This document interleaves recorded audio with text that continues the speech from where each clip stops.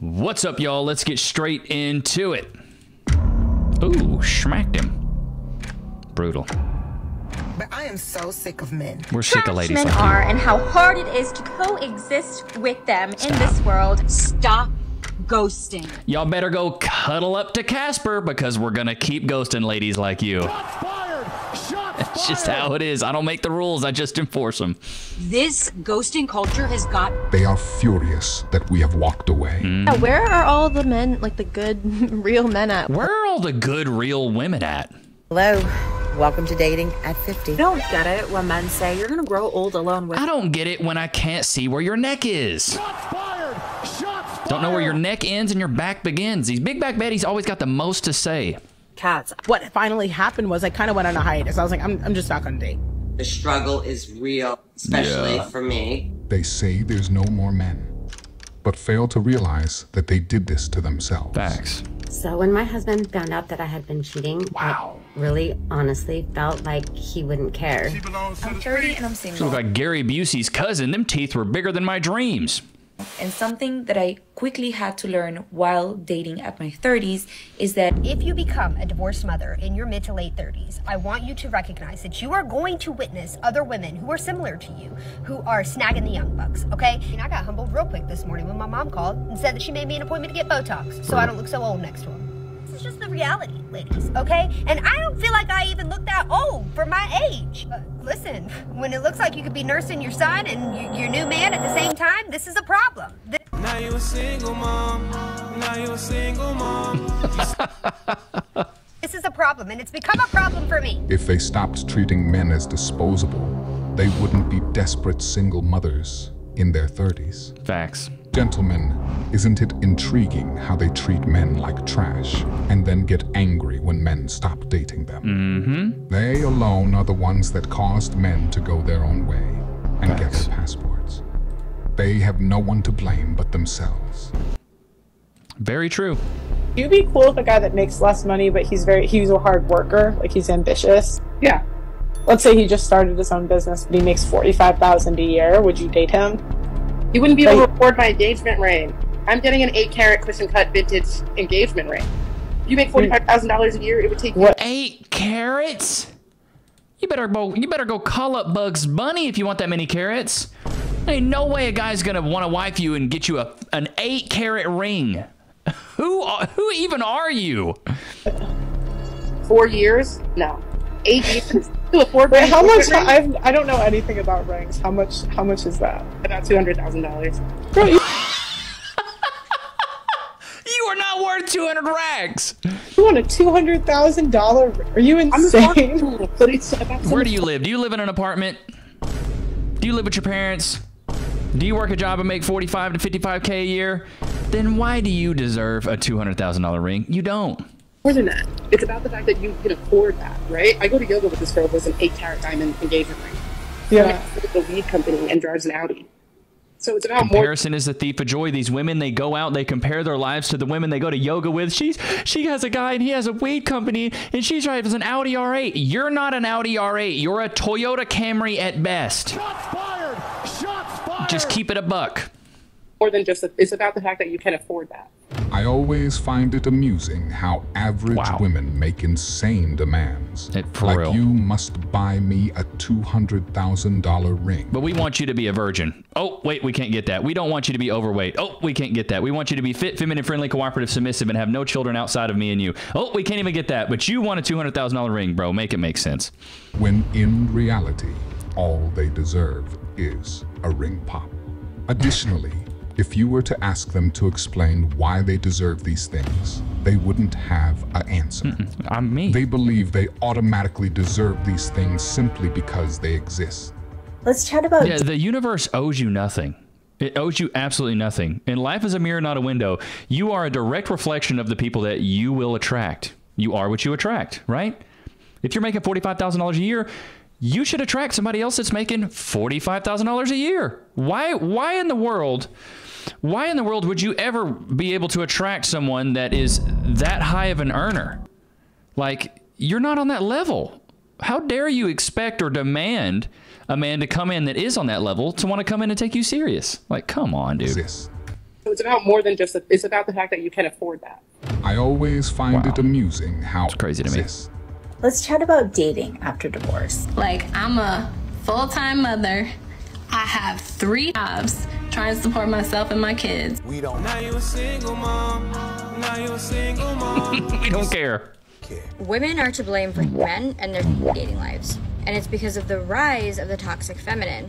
I mean, what if I don't want to live the way you live? Oh, don't be ridiculous, Andrea. Everybody wants this. Not your fault.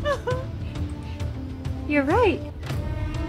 It's not my fault. Bro, I'm gonna keep it at that. Wow, growing the armpit hair out, gross. It's nasty, bro.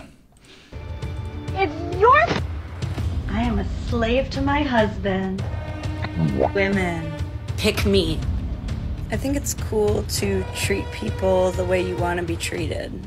The sad thing is, men who go their own way are labeled as extremists and terrorists by the Anti-Defamation League. Yes. That's wild to me. That's right, gentlemen. According to... Wow, is a distinct faction of the manosphere here. I'll do it this way. Is a distinct faction of the manosphere the broad set of male supremacists, anti-feminist, misogynist, and sometimes violent extremist movements that exist largely online. The MGTOW movement began online in the early 2000s when bloggers drafted manifestos outlining their desire for men to separate themselves from women and form a single gender society. Is that really what we're advocating for, gents? Because I don't think that's the case. To them, we are all evil, horrible people. That's crazy. Extremism, terrorism, and bigotry. What? Practicing self-preservation by not dating or marrying, despite the fact that there has been no violence. Wow, that's crazy to me.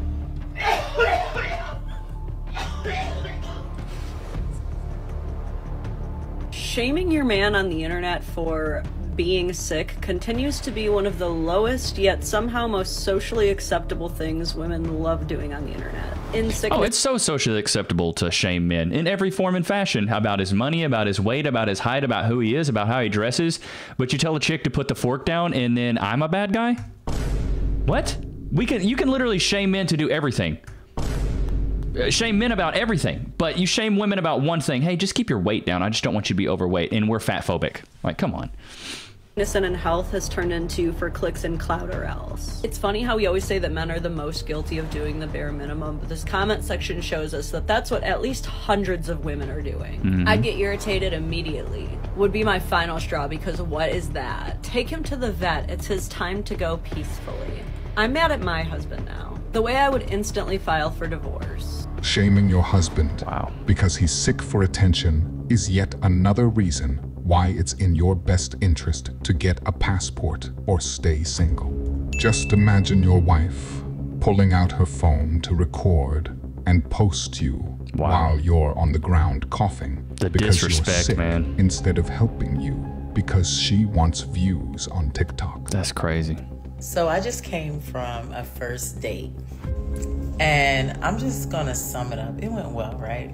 A few moments later. So I just came from date number 2, and it just keep getting better. And then he ghosted me. Do you ever get dressed and just be like, Wait. Is she wearing a bed sheet? Shots fired! Shots fired! Whoa. So confused right now. I look good? I did today. I'm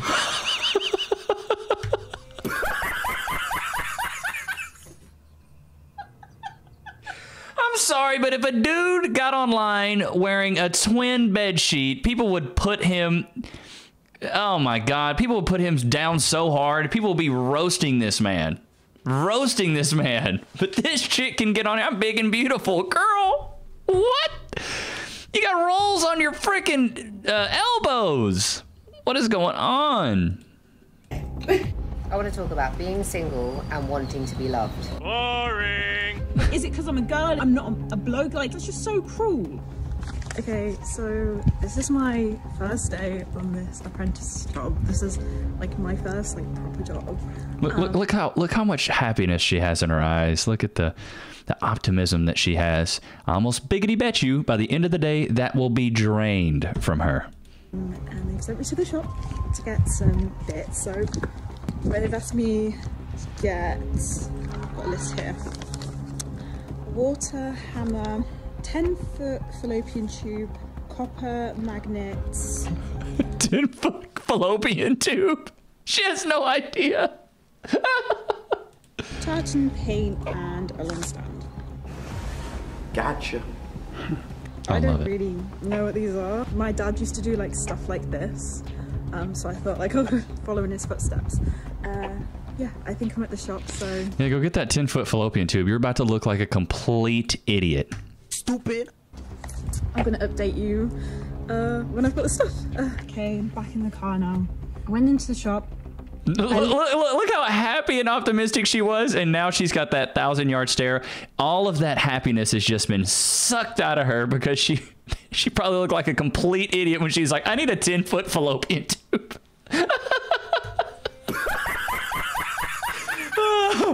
Oh, okay, let's see where this goes. Let's see where this goes.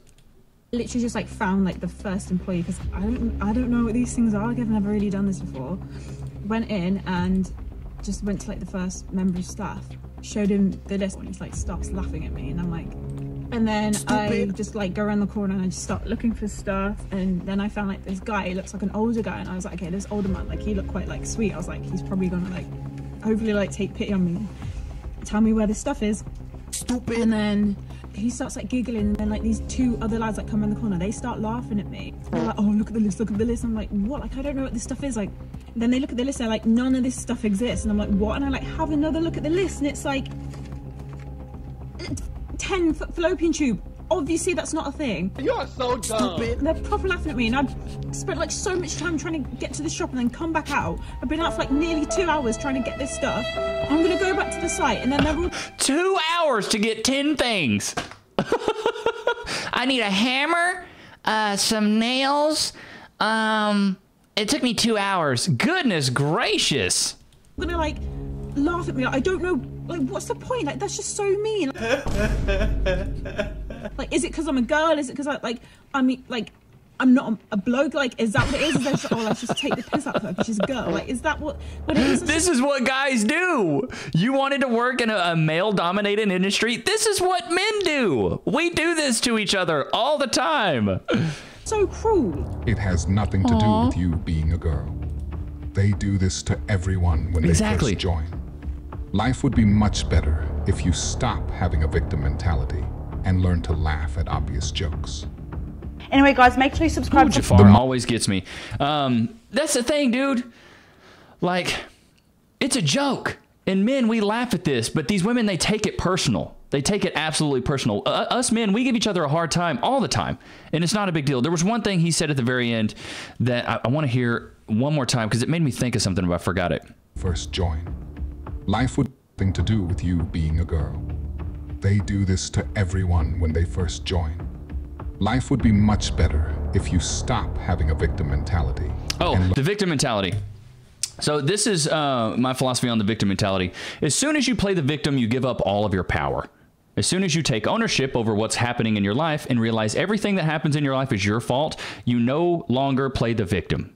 Like, if something random happens and I'm sleeping here with Cass and a tree falls on our house and something happens to both of us, it breaks both of our legs, that's my fault. I'm not going to be the victim and be like, well, if that tree wouldn't have fell and this and that. No, I chose to move here. I chose to be here. It happened. It's my fault. As soon as I take accountability for it, I can't play the victim. I can't be boo-hoo me, and that gives me my power as soon as I take accountability for that. Anything that happens in my life is my fault. And I think a lot of women, they don't do that. They think everything that happens to me, I'm the victim. Poor me was like, in reality, you need to take accountability for it. You chose to go get this job, right? You chose to put yourself in that position. So now you're vulnerable to be around these men and to get picked on, because guess what? Men pick on each other at work. We do. It's typical. It's normal. It's like friendly banter, going back and forth, giving each other a hard time. You know what I mean? But women take it so personally. They can't separate themselves from the joke. They think, oh, they don't like me. Is it because I'm not a guy? And all this. Like, it's just a joke, dude. A 10-foot fallopian tube. They would do that to a random dude starting. They would do that to a guy, too. Not just you. They're joking around with you, but you play that victim, you play the victim, you give up all of your power. But as soon as you take accountability to say everything that happens in my life is my fault, you have the power back and you can move forward. So I saw a video the other day. It was talking about people that get addicted to things, right? And there's the 3 top things that people get addicted to outside of drugs, of course. But one of them is love. The other one is, oh God, what was the other one? Love, progress, and power. But it's love, power, and then progress. But as soon as you start getting addicted to progress, you will forget, like, it's the whole thing of like fall in love with the journey, not the destination. But as soon as you fall in love with progress and getting better every single day, oh my gosh, your life will be so fulfilling. So for me, being on YouTube, doing these videos, like, we've started to really progress and gain some serious traction. I'm falling in love with this process right now. Do I know where we're going to end up? I have absolutely no idea. I hope it ends up being great. I hope I can support my family from this and things like that, and we can do more of these, and I can start a podcast, and I can do live streams and things like that. But right now, I'm falling in love with this journey because it's awesome, and the progress has been absolutely great. So I'm addicted to it. I wake up every day checking my analytics, just hyped to see what happened, how many subs we've gained, and things like that, how many views we've got on a new video. So I'm really thankful for you guys. I really am. From the bottom of my heart, I really do appreciate it. We've been posting since November of last year, every single day for over 6 months, and we're finally starting to get some traction. So if you're ever doubting yourself and saying, hey, should I start doing this? Yes, start doing it. Do it every day, get better every day. It's like going to the gym. Go start doing it every single day. And in the next 3, 6, 12 months, you're going to see so much progress. I always say, if you want to try something new, give it 90 days. And if after 90 days, nothing's happened, then maybe you should pivot. But for me, I started posting on Instagram years ago, posting every single day, and I posted every day for a year and got some crazy traction, started gaining a lot of followers, started getting a lot of views. So I was like, I'm going to do the same thing on YouTube. I'm just going to post every day for an entire year. And if it doesn't work, I'm just not going to do it anymore. But so far, it's working. So take me as a testament, be consistent, do it every day, show up every day, work your butt off, love the people around you, be thankful, be grateful, and pray. I'm not even super religious, but I'm starting to become more religious as I become a little bit older and more conservative. Like, I've been praying recently, been feeling really good about it, and I'm just very thankful. And do the right thing. It's so easy to skirk around and cheat and do the easy things, but like, do the right thing, because karma is real. And whatever you put out is what you're going to get in. Like I always say, life is a mirror, not a window. Hope you guys enjoyed today's episode. I will see you guys tomorrow, man. Peace.